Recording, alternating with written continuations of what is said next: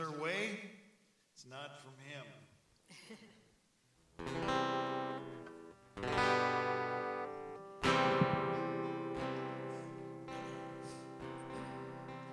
Oh Lord, we thank you that you're awesome. We thank you that you're a good God. We just invite your presence into this place.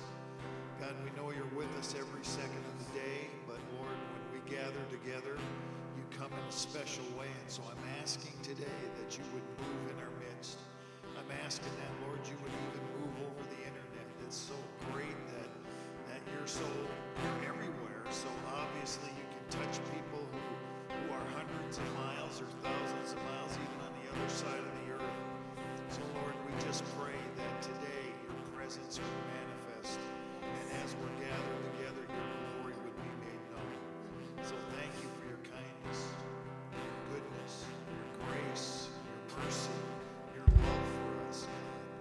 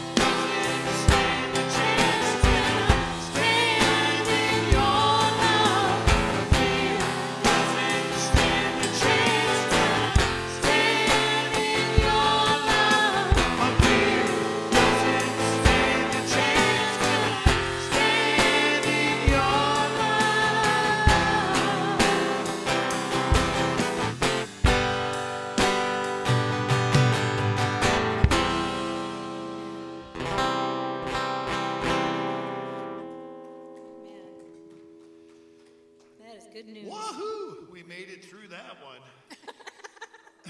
Well, you know what I said during practice? I said, I hope my throat doesn't blow out, because that gets high. Woo! I love it.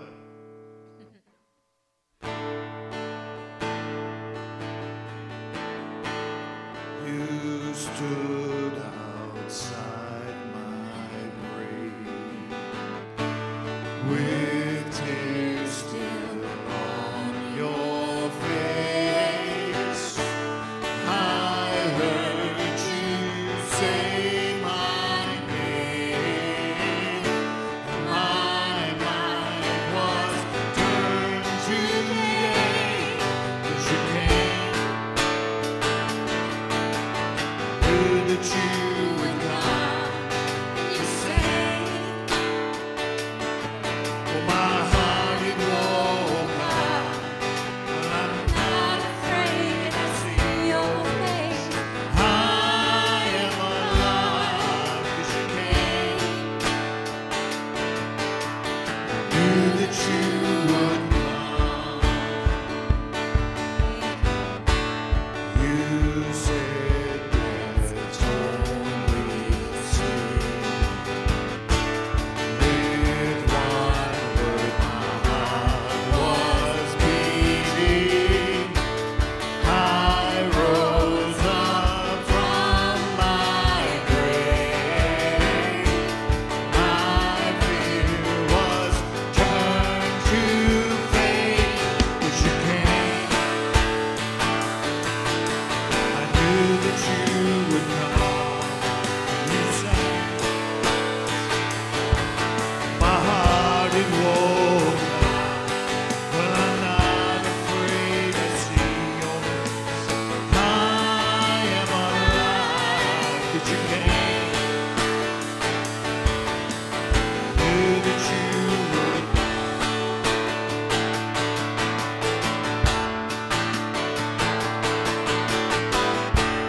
You are miracle working God. You are miracle working God. You are miracle working God. You are miracle working God. Here we go. You are a miracle working God.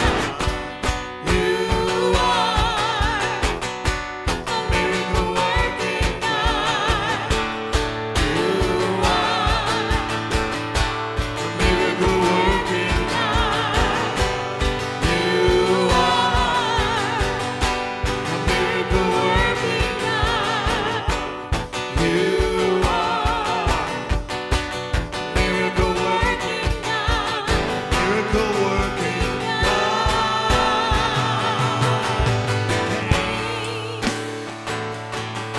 Oh, I knew that you would come. You sang. My heart it woke up. Well, I'm not afraid. I see your face. I am alive. You came. Oh, I knew that you would come. You came. Well, I knew that you would come. You came. I knew that you would come.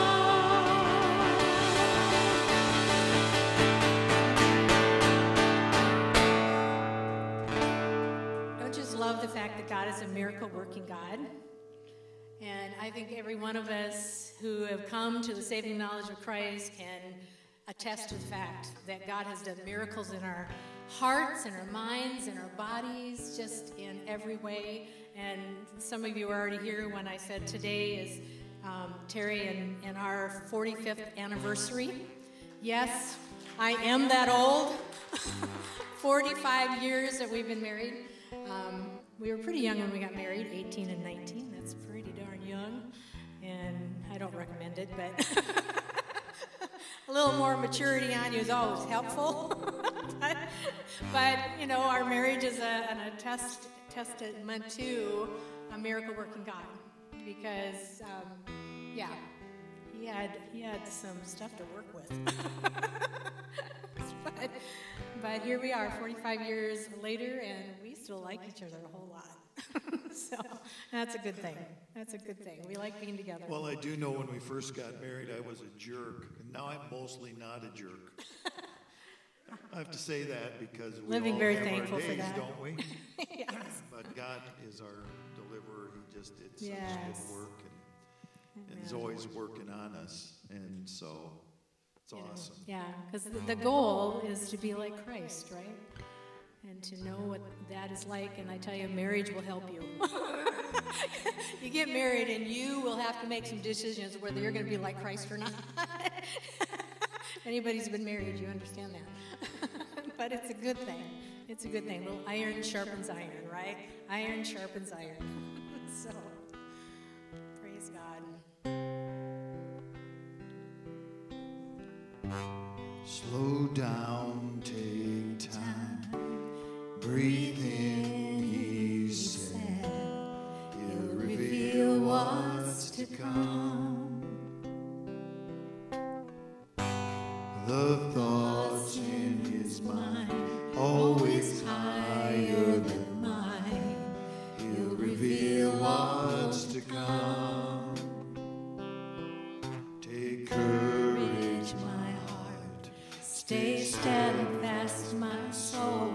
It's in the waiting. It's in the waiting. Hold on to your hope. Your triumph unfolds. It's never failing. It's never failing.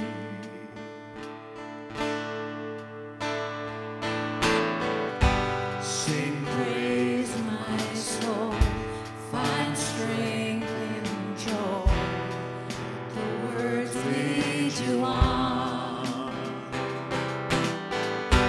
Do not forget His great faithfulness, which always begun. Take courage, my heart. Stay steadfast, my soul. In the waiting, it's in the waiting. Hold on to your hope as your triumph unfolds. Never failing, it's never failing.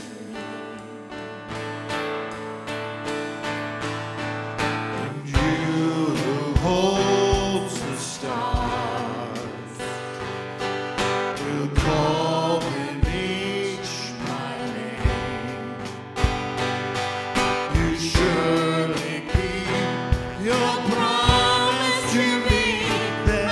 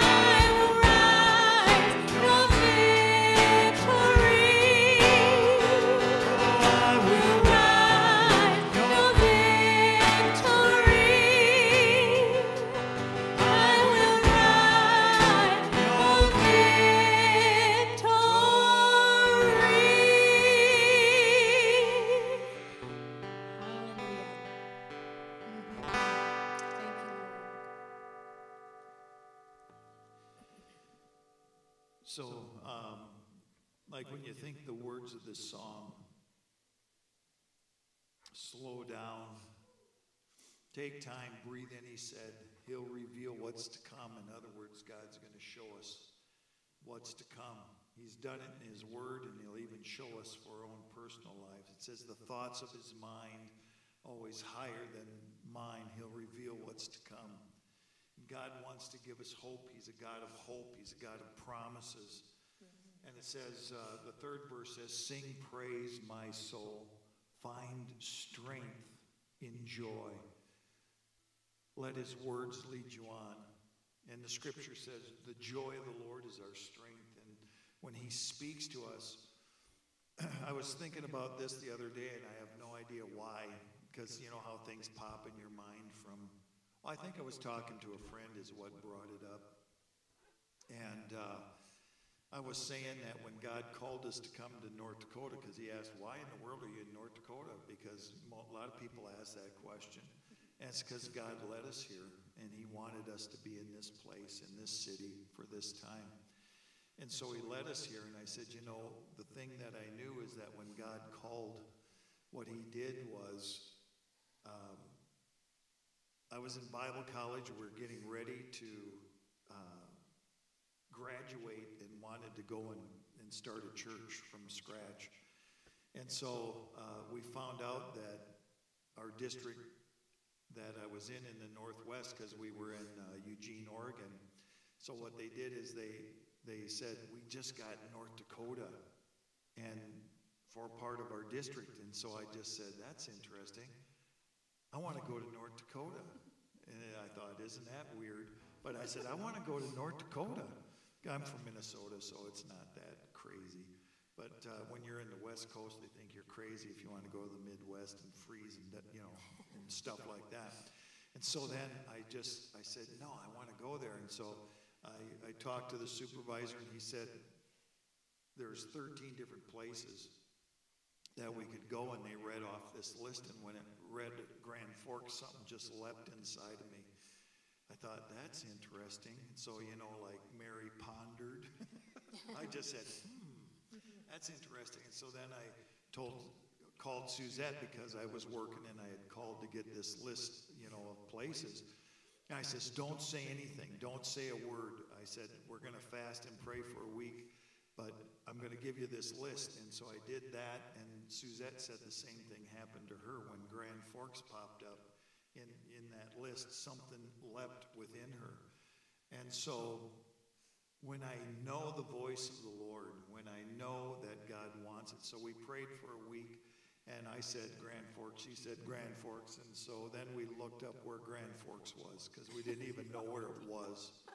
We literally did not. We knew it was in North Dakota, obviously, but I didn't know if it was in the west, east, north, south, wherever it was. So we looked it up on the map, and then I said, we're going to go to Grand Forks.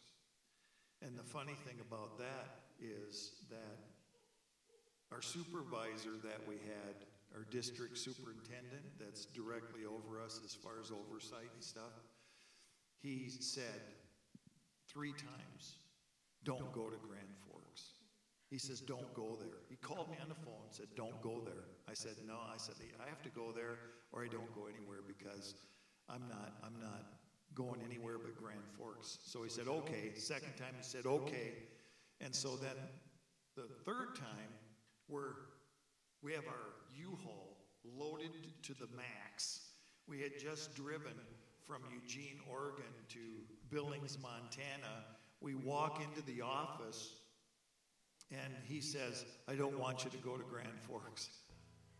And I said this every time. I didn't say this, but I said, sir, I don't mean to be rude or anything, but either I go to Grand Forks or I don't go anywhere. So he said, okay. And then when we got here, obviously, there's difficult times. There's difficult times and seasons we've gone through in ministry. We've asked ourselves, should we even be here? We've said in our minds, let's go, let's leave. But here's the whole thing that's so important and vital. When you know the word that the Lord has spoken to you, you can be immovable. You can say, oh, let's go. I want to go away. I want to go something different. I want to get out of here. I want something new. But you go back to the word that God has spoken, and it gives you stability in the times of difficulty, the times of disappointment, the times of woundedness, whatever is taking place. We say yes to the Lord because he's spoken. And that's kind of what this is saying. He leads us. He guides us. He speaks to us. Do not forget his faithfulness. He'll complete, he'll finish all that he's begun. And so there's something of knowing what God has spoken to your heart that will absolutely seal it for you. That no matter what comes, you're going to stand. Amen. You may think, run, but you're going to stand. You may wish to be somewhere else, but you're going to stand. Amen. Because he's spoken his word. Amen. And then it says, take courage. Take courage, my heart. Take courage. Yeah, that was 35 years ago. Well, it'll be 36 in August, Yeah. so 35 and a half. So we're counting. Yeah. I count halves, isn't it? Like kids, how old are you? 8 and a half. They never just say 8. I'm 8 and a half. I'm 9 and a half because they want to be to the next age. Well, there's scriptures that validate this next song also. Just says, all who are thirsty, all who are weak, come to the fountain. So to come to the Lord.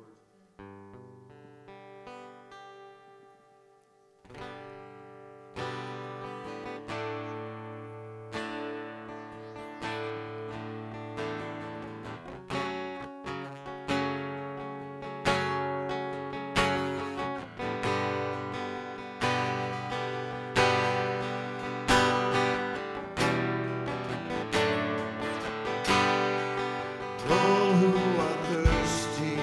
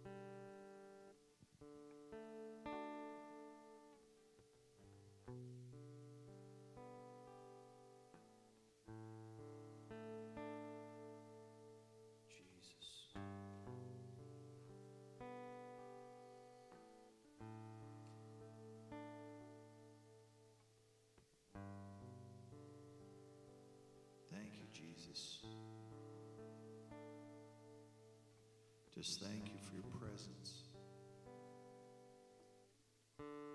Beauty of who you are, Lord.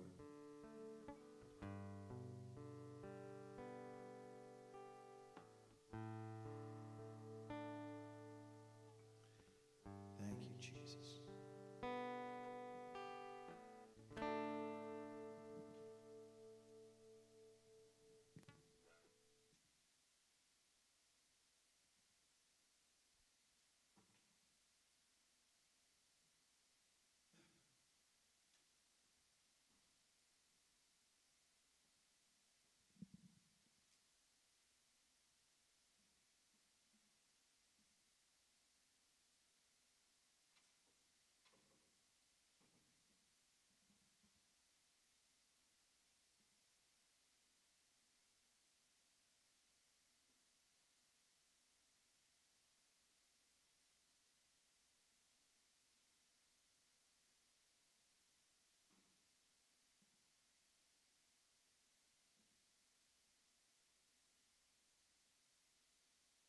Oh, yeah, it just takes me a moment to switch over from being worship leader man to preacher man. I got to get my little preacher thing on here because, man, I want to do that. God's incredibly faithful, and we can count on every promise that He's spoken to us. Every promise He will keep. He'll keep His end of the bargain. Now, He calls us into a covenant, which means we have parts that we need to keep in order to be in that right relationship with Him, and that's a wonderful thing. We're joined together with Him in a covenant which He established, called the New Covenant. That gives us opportunity to be in right relationship with Him through the blood of Jesus and through all the sacrifice that He's done. And so God's good, and He will keep His promises. So, as they say, you can take that to the bank. You can count on Him. He's faithful. So I just wanted to mention something today and just thank a couple people. And, you know, we have a lot of people that do things here. We've got like people doing sound, different ones doing worship. You know, Josh is at work today. That's why he's not here. And Lena and Faith and Trin in the back, everybody that does things around here. We've got folks that are working downstairs like... let's see who's down there. Gail and Jean Marie and Savannah. And then, you know, Suzette's working with the youth, doing all those things. And it's just important that we're grateful for them and thank them for that. So this morning I wanted to kind of highlight a couple of men who have been ushering for years. Mr. Fred Slominski and Jerry Roosevelt. I should have said Jerry's name first because he comes, Roosevelt's before Slominski, but because you got to always say that, so that, why'd they say me first, you know, that silly stuff.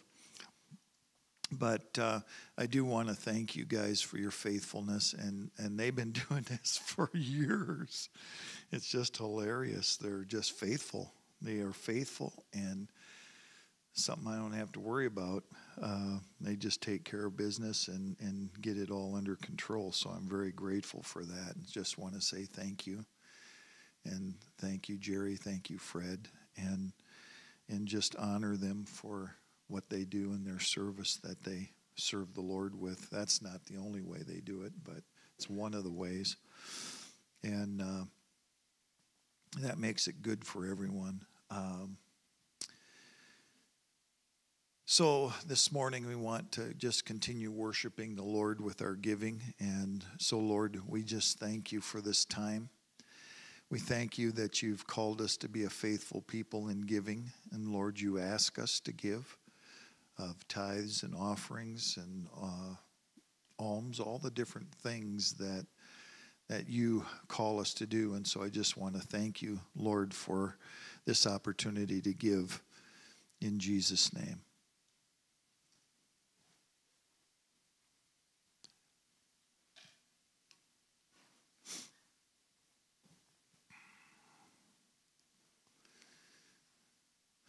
All right. Well, as I said, God is good. And so I'm just wondering, thank you, Lord.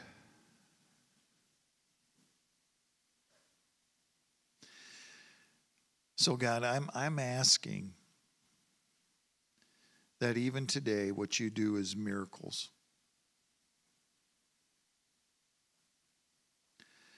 Lord, there's people within my voice that need to be touched in areas of their lives, either physically, mentally, emotionally, Lord.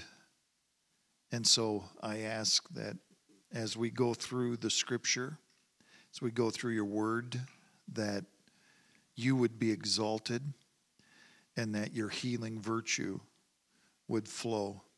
I just think of the apostles in Acts chapter 4 when they said that give them boldness to speak the word, and that you would stretch forth your hands in signs and wonders and miracles.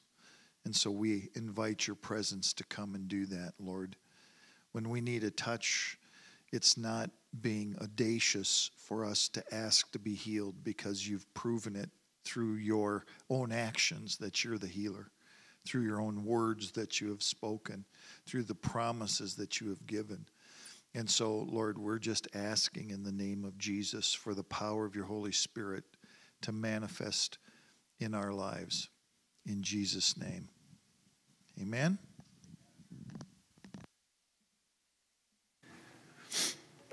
Well,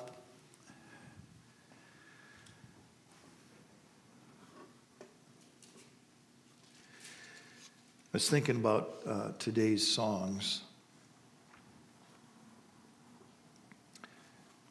I was going to start with one called Another in the Fire. And Lena, could you turn the volume down just a little on my mic, because it's kind of hot, and if I talk a little louder, it's going to get crazy. Like 22 or 3 or something. Look at the top, it'll say mic, you know. It says it on the top, 22 or 23. Somewhere. You not see it? Hello. Yep, I think so. Very good. Thank you. I was thinking of today's song. I was gonna sing Another in the Fire as the first song, but it's challenging for me, and so I didn't do it.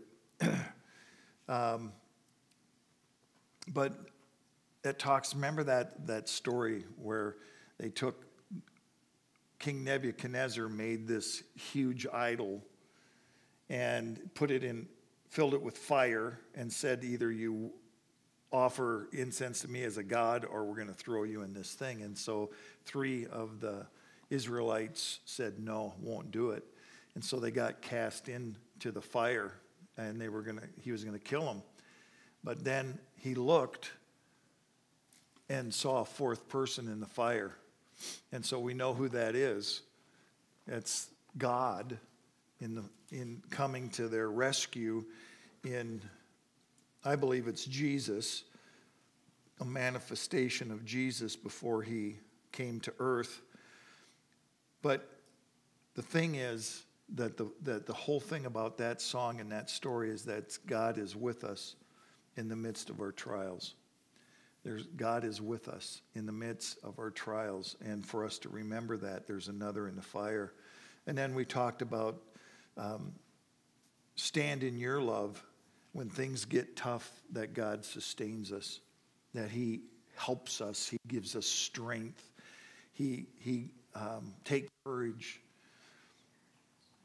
And yeah, that both of those songs, because Take Courage is one that's down the line here. Then we sang, You Came. When death enters our life, God can come and bring resurrection life. Now, I'm not just talking about physical death, that Jesus is going to resurrect everyone.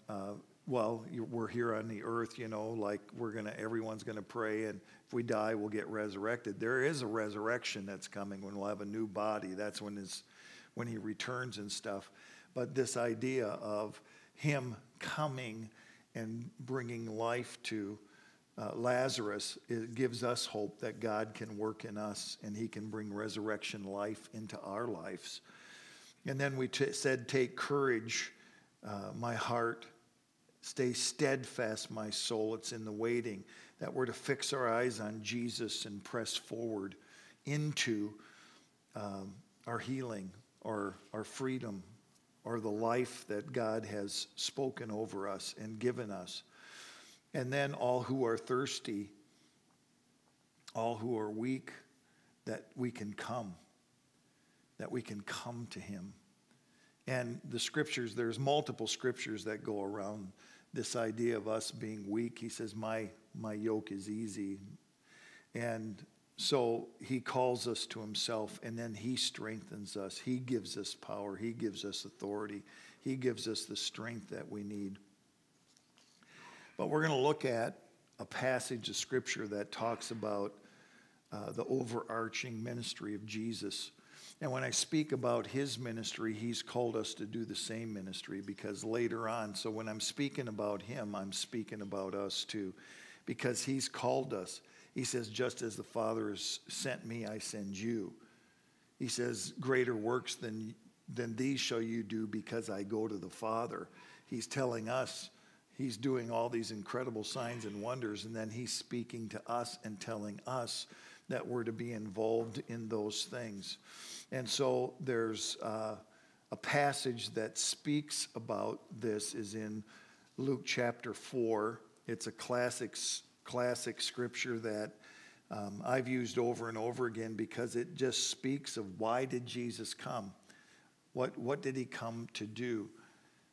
Now we know he came to seek and save the lost. We know that he came to give his life as a ransom for many.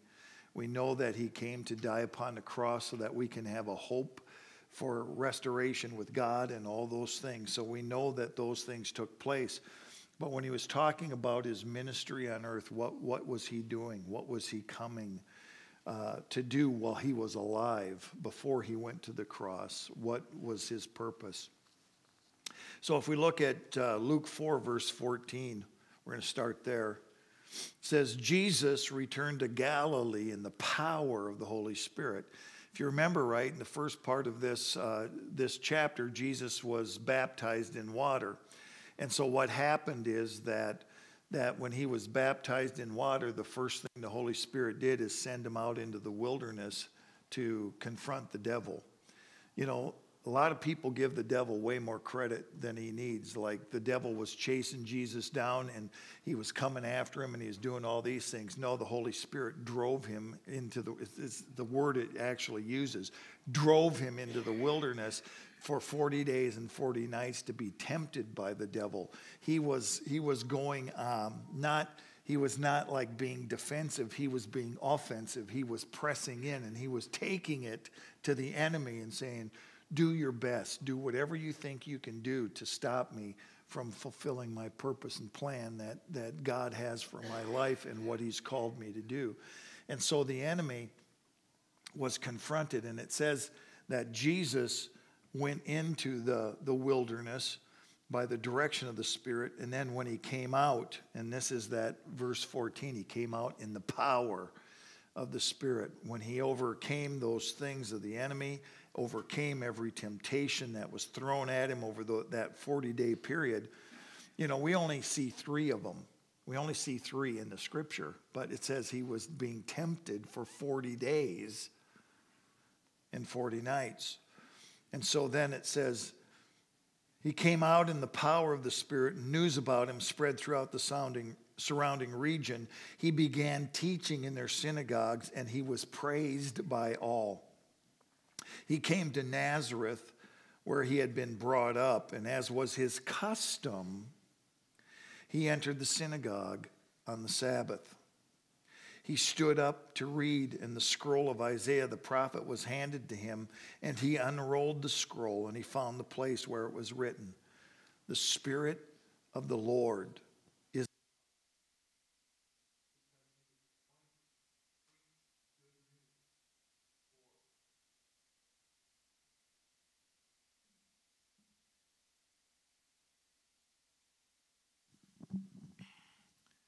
because he has anointed me to bring good news to the poor. He has sent me to proclaim release to captives and recovery of sight to the blind, to set free those who are oppressed, and to proclaim the favorable year of the Lord." And he rolled up the scroll, and he gave it back to the attendant, and he sat down. And the eyes of all the people in the synagogue were intently directed at him. Now he began to say to them, "Today the scripture has been fulfilled in your hearing." Now I want to highlight some words that I think are important in here, because these are the words that he said he came to do. The Spirit of the Lord has anointed me to what? To bring good news.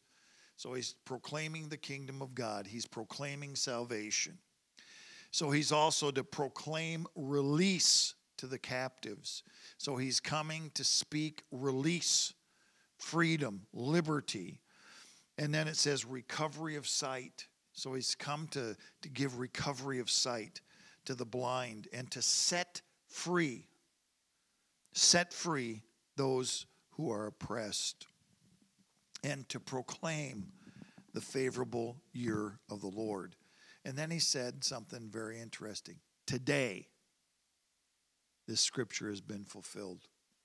And so Jesus was saying, he was tempted, he came out, and he began his ministry. And as he began his ministry, he says, "Today this is fulfilled. I've got the power of the Holy Spirit on me. I've been anointed, and I am beginning this process." And so, according to Luke, there's 5 major things, 5 major areas of ministry that Jesus is doing. And so we have to think about these. And like I said, that they apply to us, because we're to do the same thing. We're to bring good news to people. We're to proclaim release to the captives. We're to say recovery of sight to the blind, set free those who are oppressed, and proclaim the favorable year of the Lord. And so that's what I'm going to even start. I'm going to do it today, because as I'm preaching this, I'm going to proclaim just exactly what's happening and what's taking place. So he says, bring good news to the poor. And what he's talking about, the gospel of the kingdom of God, the gospel of salvation, the gospel that is, some people call it the full gospel, the fullness of the gospel. So what happens in so many people, that when you use the word salvation, what usually happens is the thought of just coming to Christ and getting saved. Coming to Christ and responding to him as Lord. And so it's focused on a spiritual thing that takes place. So the good news is much broader than that. The kingdom of God is much broader than that. See, when Jesus came to save us, and we can verify this in the scripture as we go through and look at the different scriptures. When Jesus came to save us, salvation means salvation from sin, salvation or deliverance from Satan, salvation or healing of sickness, salvation of our brokenness. He came to save us from our brokenness. He came to reconcile us to God. That's the negative one is to get us free from sin. The positive one is to reconcile us with God. And so he's come to not only reconcile us with God, but make us overcomers, overcoming sin, overcoming the Satan. It says that he's given us power and authority over all the works of the enemy. He says that we can be healed from all of our diseases, and he can heal our broken hearts. He can bring peace to our lives and we can experience life more abundantly, because that's what he said. I came that you may have life, and that might be a life more abundant. And so his salvation is as broad as our life is. In areas where we have anything of oppression, anything of sickness or disease or any of those kind of things, I think we need to stand up and contend for the things that Jesus says he has come to do, and that we minister the very same thing that he ministered, and we see that so very clear. So he's bringing the good news to the poor. He's proclaiming the gospel of the kingdom, that life is available. Salvation is available to people. And again, it's not just a spiritual salvation, it's a physical salvation also, an emotional salvation, and those kind of things. So he came to bring that good news. The second thing is he came to proclaim release to the captives. Proclaim release to the captives. Well, this is talking about bondage in any form or any shape. Release to the captives. I think Jesus wasn't just going to every prison that they had in Israel going, "You're free, come on out." But he's talking about bondages that people have where they are bound. And it says this idea of captives, the word itself means to be held captive at spear point. So it's talking about a prisoner of war. It's not talking about someone in like a jail or a prison that's done something wrong and done something terrible and needs to be arrested and put into prison. This is setting the captives free as those who have been taken by force and have been won over by one with a stronger strength than they. And so these guys, I think he's talking about being a prisoner of Satan and in spiritual bondage. And so what does he say? He says he's come to speak release and liberty and freedom. That word release means you're free to go. I wanted to show you this video about a man that was in one of the concentration camps but I don't have it with me at the moment. But I'll walk you through it. It's just like a 3-minute video. And he was talking about the day they got liberated, the day they got set free from the concentration camp. And he said that him and 3 of his buddies, because they were younger kids, 3 of his buddies, what they would do is they would get out of the barracks as quickly as they possibly could, because he said there was so much crying and weeping and screaming, and people were praying and crying out and just weeping because of their hopelessness and their despair. He said what we would do is we'd get up real early and we would go out. And he says we went out and we looked up and things were different because there wasn't a guard in the guard towers. There wasn't one there. So we said, well, let's get a little brave. After a little while, they decided to go towards the front gate. And they went towards the front gate, and there was no soldiers there, but there was a huge padlock. And so they still didn't know what was going on, and it was real nice and foggy that day, he said, and they were trying to figure out what was happening, and all of a sudden they saw a man on a horse come up. And this guy said, I'm an advance party. He says, the war's over. You're free. You've been liberated. And he said the guy took his gun, shot the padlock, took it off, and opened up the doors. And he said they ran through the camp to every building saying, we're free, we're free, we're free. They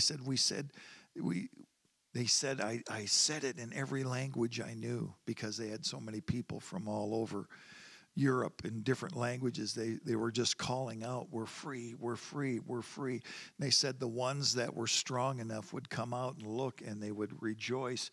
And then the ones that were sick and weren't able to come out and all those kind of things, they weren't able to do that. But he says he went, and he said, the Germans must have been in such a hurry that they just left everything. He said, I went in to where the guards lived, and I went in there, and he said there was food in the cupboards. He said there was soap, shampoo. He says there was hot running water. He said he took off his prisoner outfit and he danced a dance on top of it. And he took a hot shower. And then he came out, and he said for the first 2 months he had nightmares. He'd wake up thinking he was still in the concentration camp, but he was free. He was free. And this is what we're talking about, is that Jesus comes to deliver us from those who hold us in bondage. And it says that sin holds us in bondage and Satan holds us in bondage if we don't know Jesus. And if we have bondages in our life, it doesn't come from the Lord. It comes from the enemy, and it comes from choices and decisions we've made. But here's the thing: proclaim release. And that's what those kids did. All 3 of them running through the camp. We're free, we're free, we're free, we're free. And many came out and just began to walk, but they needed some healing. They needed healing also. So just being set free from bondage doesn't mean that we need not be healed. Some things need to be healed in our hearts, in our minds, in our emotions, all the different things that take place. So the third thing Jesus talks about, the Holy Spirit has anointed me for the recovery of sight to the blind. And I'm going to say this, it's not just a spiritual thing. He literally healed the eyes of the blind. And so here's what we're talking about. Remember John the Baptist? John the Baptist came and he was proclaiming that there was one coming who is not even worthy to untie his shoelaces. He said, the Messiah is coming. He's the one. I'm just proclaiming. I'm declaring him. And so Jesus comes and he said, he baptizes Jesus in the water. And it says that God told him that the Holy Spirit would come upon him, descend and remain. And he says, the one who the Holy Spirit does that to, this is the one. And so then he proclaimed that Jesus Christ was the Messiah of Israel, that he was the Lamb of God who takes away the sin of the world. And so he's proclaiming this and he's saying this. And then something crazy happens. He gets arrested. Now, when you get arrested, you kind of wonder what's happening. He's proclaiming this Messiah. And in the mind of the people, the Messiah was going to come, wipe Rome out, bring everything back to the way it would be, where Israel would be totally free and set free. And so now he's in prison and he's not getting out. And so he sends his disciples and asks Jesus if he's the one. And so that comes out of Matthew chapter 11, verses 2 through 6. It says this: Now while in prison, John heard about the works of Christ. And he sent word by his disciples, and he said to him, Are you the coming one, or are we to look for someone else? And Jesus answered and said to them, You go and report to John what you hear and see. Those who are blind receive sight. He's talking about physical healing. And those who limp walk. Those with leprosy are cleansed. And those who are deaf hear. The dead are raised. The poor have had the gospel preached to them. Then he says, Blessed is the person who does not take offense at me. So John was just wondering, Lord, why am I in this situation? Why am I in this bad circumstance if you're the Messiah, if you're the coming one, if you're what we're looking for? And he says, I'm doing what God has anointed me to do. I'm doing what the Word has said. Because if you remember, Jesus was reading the scroll of Isaiah. And Isaiah talks about the suffering servant. That's what we call it nowadays, is the suffering servant songs. There's ones where it talks about how he heals our diseases and frees us from sin, and he bore it upon himself. There's ones that talk about how the Lord's giving him wisdom and knowledge and speaking all these things. And so this idea of recovery of sight for the blind is healing, is that that's one of the things that Jesus was anointed by the Holy Spirit to do. And we see it, I think there's 35 miracles that Jesus has listed throughout Scripture that shows him healing the sick and casting out demons and bringing people to wholeness and salvation.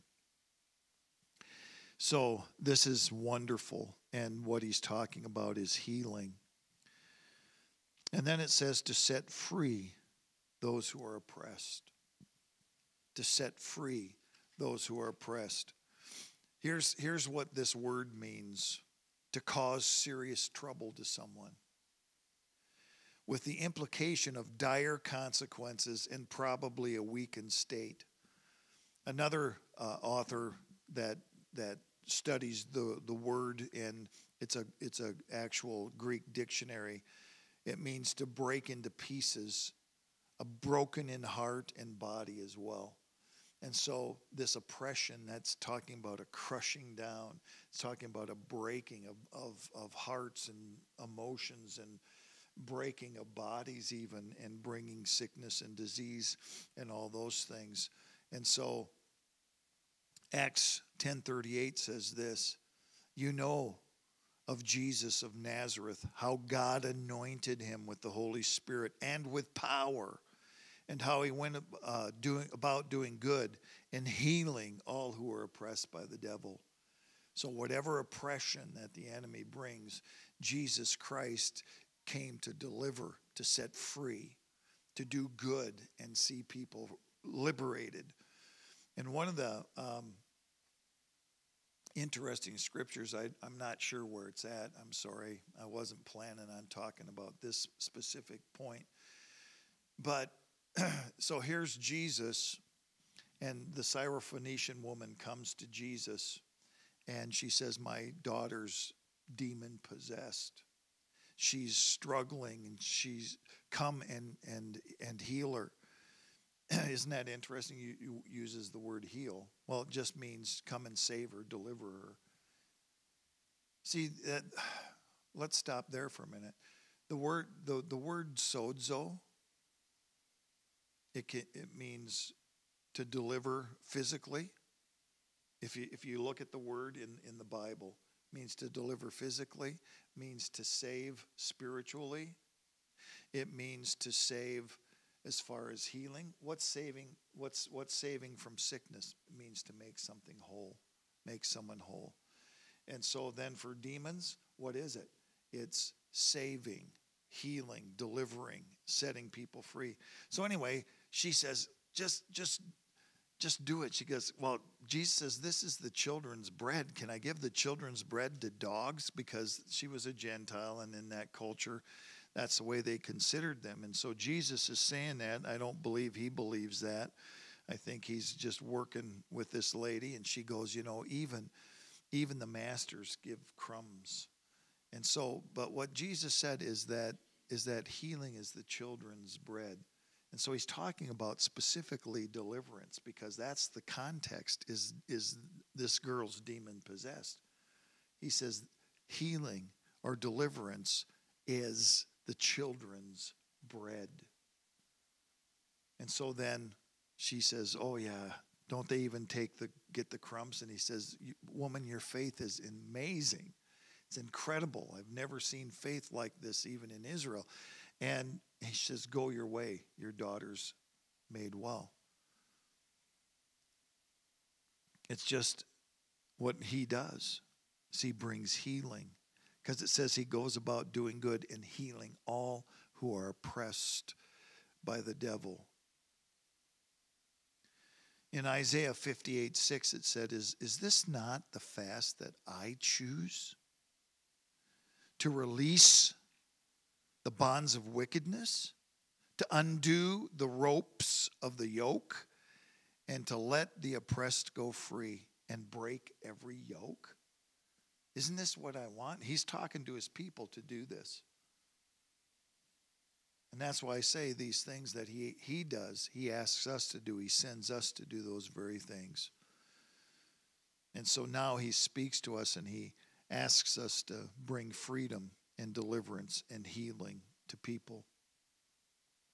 And the fifth thing he does is proclaim the favorable year of the Lord. We know from Scripture that he's talking about the year of Jubilee. The year of Jubilee is an exciting time in the life of Israel, because what happens on the year of Jubilee is that if you were a slave, remember the Jewish people could give themselves into what we would call like indentured servanthood, where they would say, I don't have enough stuff to take care of myself. I don't have enough things to help my family, so I'm going to become your slave so that you can take care of me, and I'll do work for you, but you feed me, you take care of me. And so when the year of Jubilee came, there was a setting free of everyone who was a slave. It was just a wiping clean and setting free. Then they also had, like if a person fell on hard times, and he would maybe sell his land to someone. And so what they would do is they would count the days or the years or however till the next Jubilee, and they would pay them according to that. Because on the year of Jubilee, the land would go back to the original owner. Because if you remember, God, when he came into the promised land, he says, I promise to give this to you and your descendants. And so what happens is he didn't want the land to be gobbled up. He didn't want it to be swallowed up like happens around here. You know, it's happened in North Dakota. You have all these little family farms and stuff, and then you have some guys that stay in and they begin to buy up property. Well, that property never returns to the family. Once it's gone, it's gone. And so we've seen huge portions of all these small farms get gobbled up by the ones that are doing these large things. Not that it's bad, because they're buying it. I mean, they're not robbing people. They're not doing it, they're doing it because they want to farm and the other people want to quit. But this idea of the land will never return. Well, that's what's so awesome about the year of Jubilee.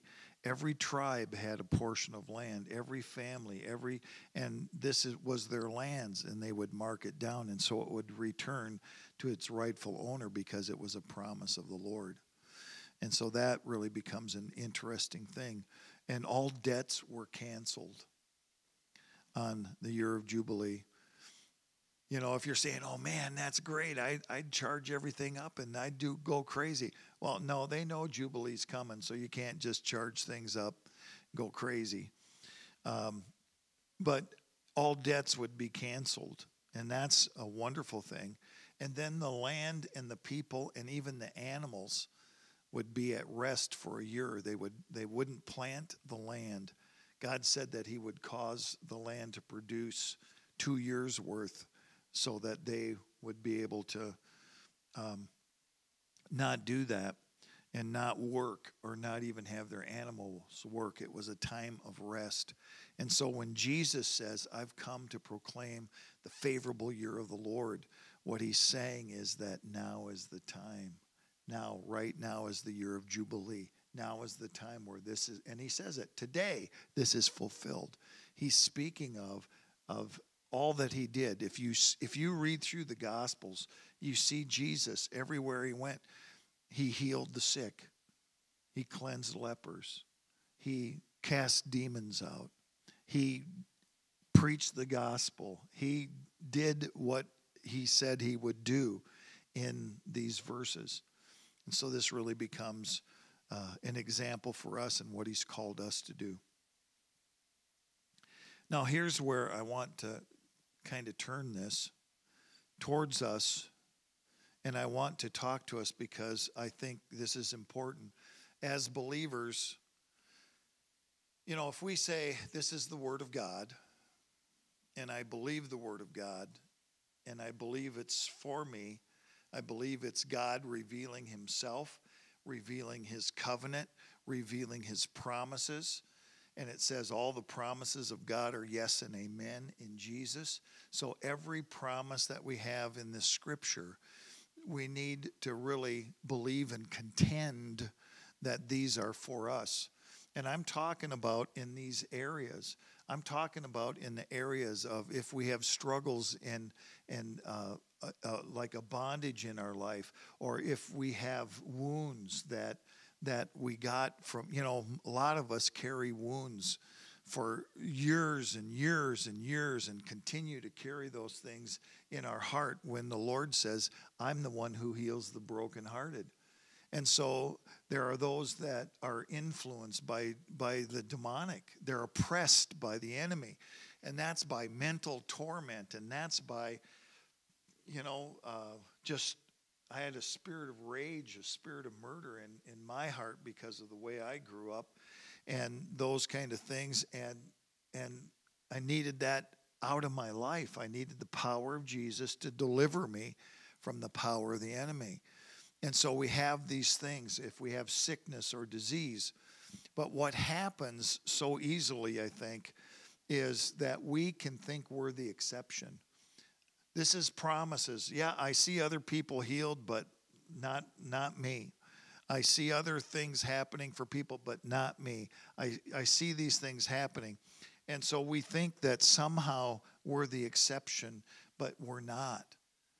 And so what's happening is that we are believing things that are contrary to the word. And so this is what I want to talk about for just a minute. So we can say this, well, that's just the way life is. It's just the way life is. It's been that way my whole life. Bad things happen. People mistreat me. Situations are terrible. And we can just say, this is just the way life is. This is just the way things are going to be. I'll always be this way, or I'll always have it. Or we can say we were hurt or wounded, and it was such a deep wound that it shaped how we see ourselves, how we think about ourselves. And this is just the way it is. I've been wounded. I'm so broken. There's no possible way that I could ever be restored or healed. But then that goes contrary to the word of God, where Jesus Christ is, he says, I heal the brokenhearted. I bind up their wounds. And so when we say these things, I think it's because we feel helpless, is what I believe. So it is what it is. We just say, whatever. I'm experiencing this. I've tried to get rid of it. It hasn't worked. I guess that's just the way life is. And what happens is that we feel helpless. I can't change it. I've tried, I've asked, but I can't change it. And then we think this, well, nothing's going to change because I've tried so many times, because I've asked so many times, because I've tried to do this, nothing will change. And so then I'll always be this way. And so that makes us hopeless. So we feel helpless. We can't change. We feel hopeless. Things will never change because I've tried and it's not worked before. And then we can say this too, even in our heart, because I think we know it in our heart. I know Jesus said he would do this, but it's not working. It's not working for me. He'll do it for others, but he won't do it for me. I think that leaves us in despair. We keep following Jesus because we know in our heart he's the way, the truth, and the life. There's no other way to the Father except through him. We continue to believe, we continue to follow, but somehow we feel this helplessness. And this is just in areas of our life. I'm not talking about our whole lives. This is in areas where we say, I haven't seen this change. I haven't got freed from this wound. I haven't got freed from this sickness or this disease. I haven't got freed from the oppression that I'm feeling, the torture and the torment that I'm experiencing. And so because of that, we have that helplessness, hopelessness, and despair. But we follow Jesus anyway because we're being faithful and we believe in his covenant. And we just keep going, but without expectation, but without the knowledge that he wants to heal us and deliver us, because these things, the spirit of helplessness and hopelessness and despair actually come upon our lives, and they stop us and hinder us from moving ahead and pressing in. So what I want to do is I want us, you can participate in this if you desire. How's that sound? Because I never force anybody to do anything. But I'm going to lead us through some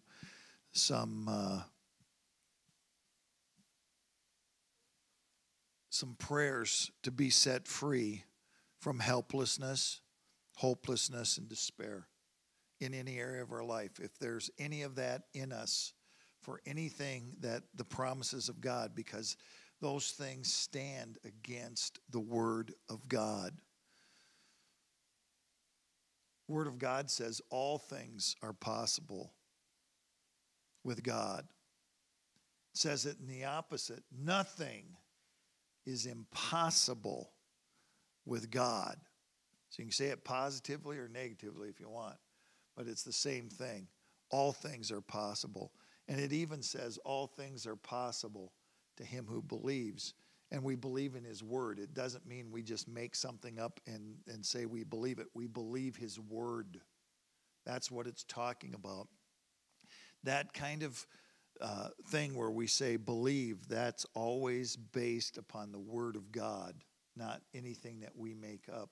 We believe what God has said, and we press in and we do it. And so if you're wanting to do that, if there's an area, I just believe that as I'm preaching, the Lord pops stuff up in your mind, because sometimes when I say things, obviously, if you believe you're helpless and hopeless, you say, nah, it doesn't work for me, or you're thinking, well, nah. If you're thinking, nah, no, not going to happen, then you're in this helpless, hopeless, and despair situation, because it's contradicting God's word. And so we want to press in to the fullness of what Jesus has, and we want to go after him.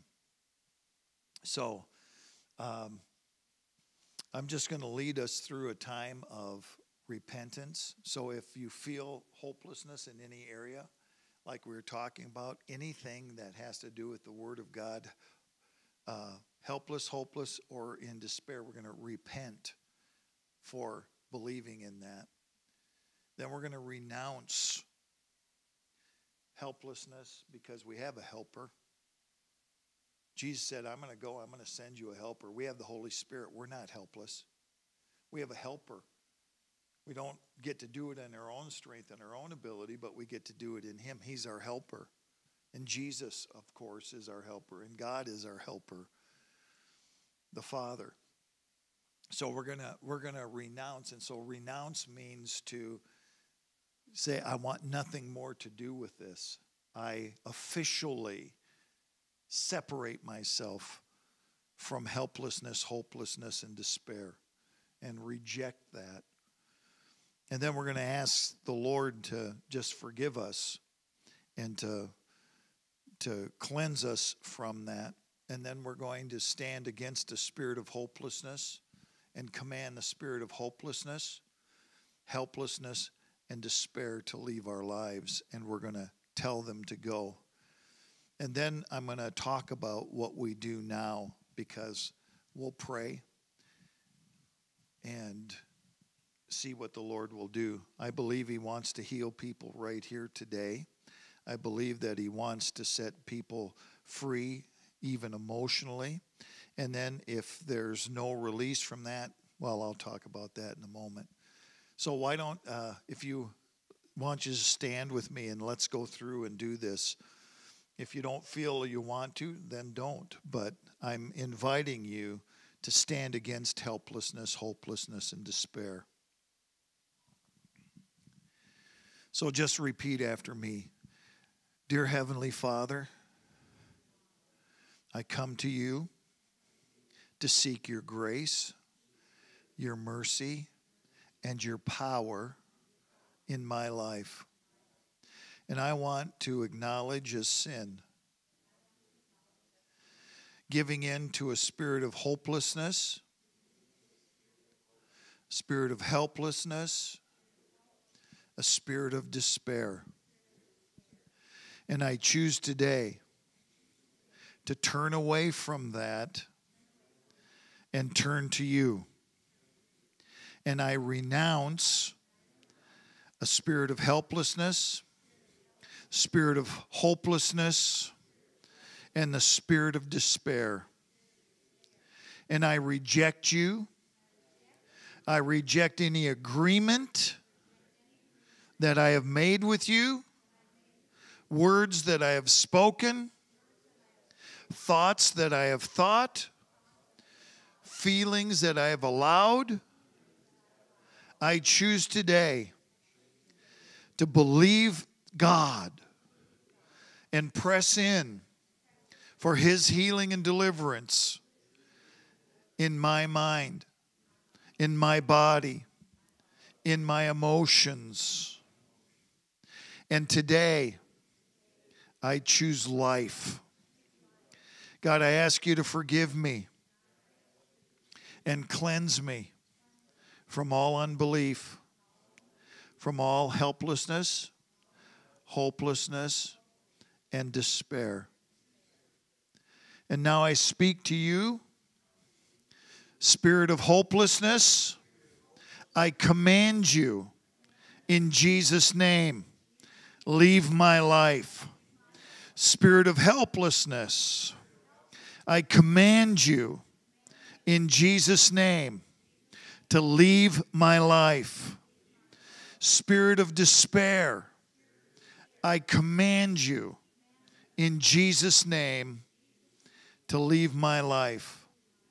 Now, spirits, we just break your power right now in the name of Jesus Christ. We break your hold on any portion of our minds, any portions of our bodies, any portion of our emotions. We sever you off by the power of Jesus' name. We reject you with everything that is within us, and we just receive. We receive now the gift of the Holy Spirit.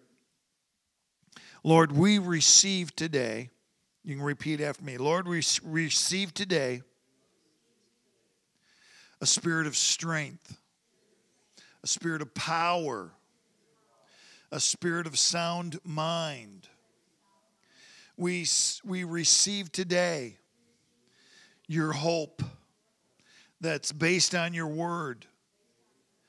And we receive today expectation that life will be different because of what you've done. That your word is true. I receive your truth. And I say yes to your healing. Yes to your salvation. Yes to what you want to give. And I just receive your love. In Jesus' name. And Lord, I just speak a blessing now of being open and ready and accepting of what you have for each one of us right now. Lord, in Jesus' name. In Jesus' name. Thank you, Jesus. So what I want to do then, go ahead and sit down for a second, but I'm going to have you respond because I think it's important for us to respond anytime the Lord is having us do something. But I think the thing that we need to do is come to Jesus. Who are the ones getting healed? The ones that were coming to Jesus. I think there's only a couple times where you see Jesus coming up to somebody talking to them, but most of the time the people were coming to Jesus. They were coming to listen to him. They were coming to be prayed for him.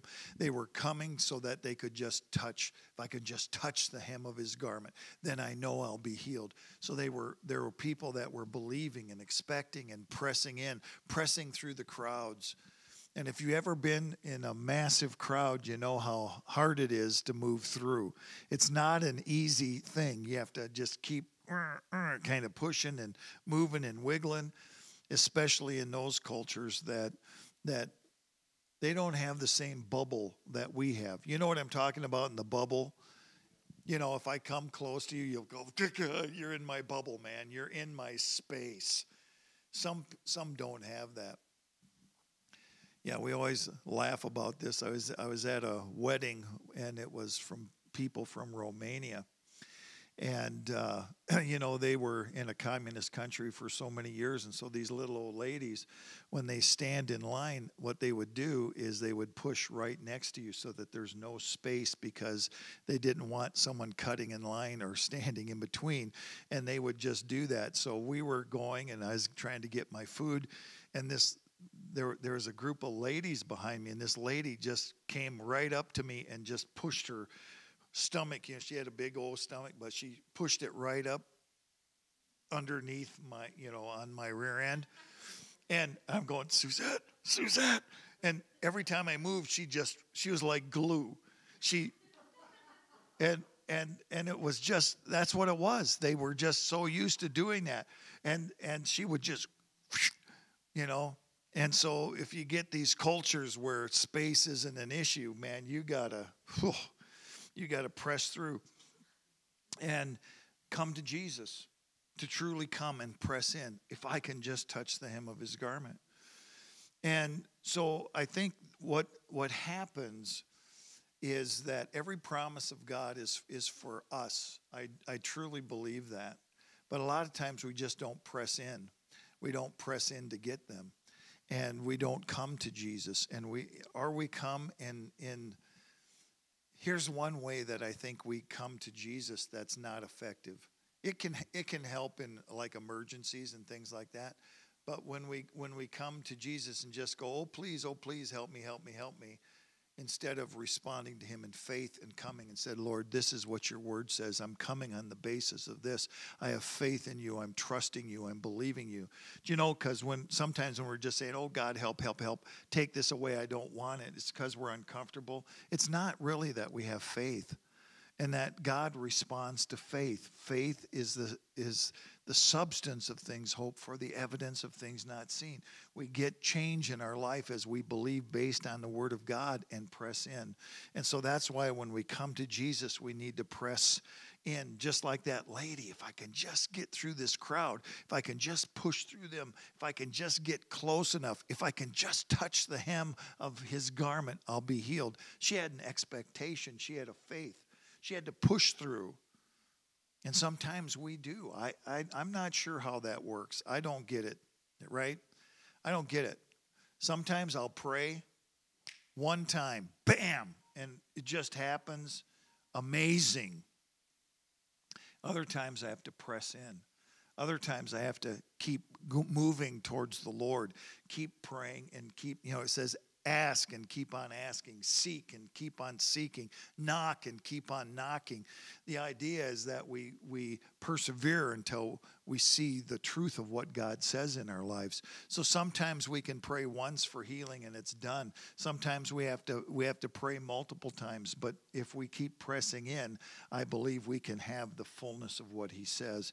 If I can just touch the hem of his garment. And so she pressed in. And so here's the other thing that I think too, is that God's gifted people to minister to people. All of us can minister to anyone, but some are just gifted. Some have the ability to do it, and God just works through them at a great way. So what I encourage you to do, that if you press in for things and you press in and you don't see it, is that you seek help from someone who knows what in the world they're doing, and you get the help that you can. In other words, take the initiative. Helplessness, you just sit there. I can't do anything. What can I do?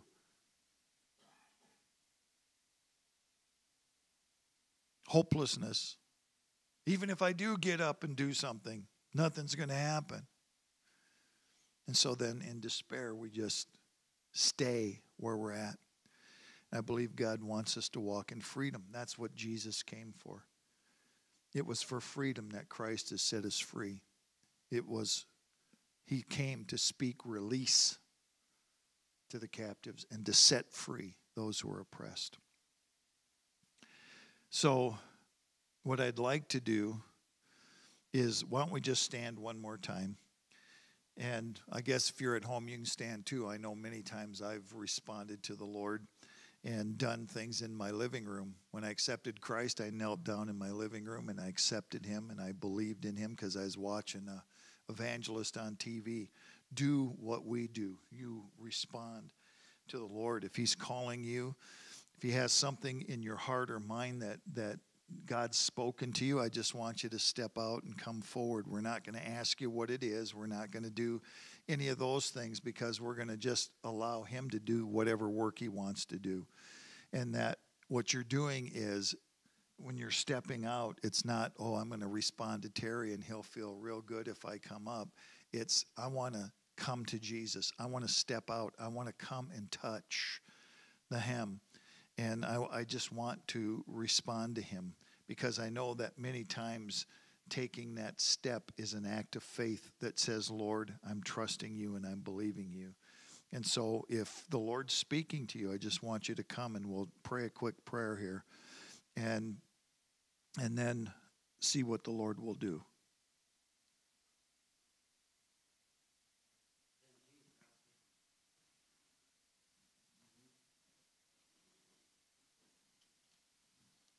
Yep, come, Lord Jesus. Thank you, Jesus. Anyone else? Thank you, Jesus. Well, Lord, we just speak the name of Jesus Christ right now. We proclaim your glory, your power, your majesty, your goodness toward those who've responded to you. Right now, in the name of Jesus, we just break off anything of the enemy that's holding or hindering in Jesus' name. We speak life. I speak life to your body in the name of Jesus. I speak life to your mind, your thought processes, everything that goes on inside your brain, that it would line up with the name of Jesus, that there would be breaking of any patterns of the enemy that speak to your mind. We just break those off. In the name of Jesus, we just speak your healing and your delivering power to come and to touch in the name of the Lord. And Lord, we thank you for your faithfulness and your kindness. We just speak healing right now to bodies. We speak whatever's going on physically that's hindering their bodies, that you bring healing in the name of Jesus, that you would just, by your glory, touch them right now. Lord, they've responded to you. They're coming to you in faith. Meet them and free them and touch them by the power of your name, and let your name be exalted within their very beings right now in Jesus' strong and powerful name. Amen. Amen. Amen. Thank you, Jesus. Just do your work, Lord. Do your work. Now, I just quickly want to give anyone an opportunity that has never come to Jesus, never come to Christ and said, you're my Lord. Jesus Christ came, he walked on this earth, he lived a sinless life. He went to the cross, he was crucified, he shed his blood so that we could be forgiven, so that we can have a relationship with God. Because sin, the Bible says, separates us from God. But Jesus brought about a ministry of reconciliation where through his death and resurrection, he allows us to be born again. That means come alive spiritually. He gives us the right to become sons or daughters of God. He gives us the right to come in and have access into the throne room of God. And Jesus gives us cleansing and freedom and liberty. And so I just want to encourage you that if you've never responded to Christ to make him Lord, that you do that very thing. And you do that by turning from your ways to his ways, giving yourself to him and committing your life to him.